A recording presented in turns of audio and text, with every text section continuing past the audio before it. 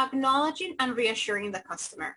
You're about to discover our favorite acknowledgement statements to improve customer advisor interaction. Stay with us and find out. I realize that this situation is difficult, but let's try and find a solution.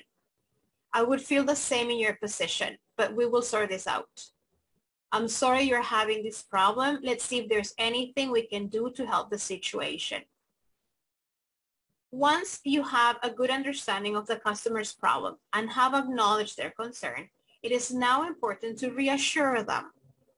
Positive wordplay can be a key here. Just look at the following examples.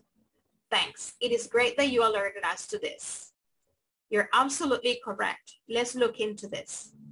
Definitely. I will make sure that this gets resolved for you.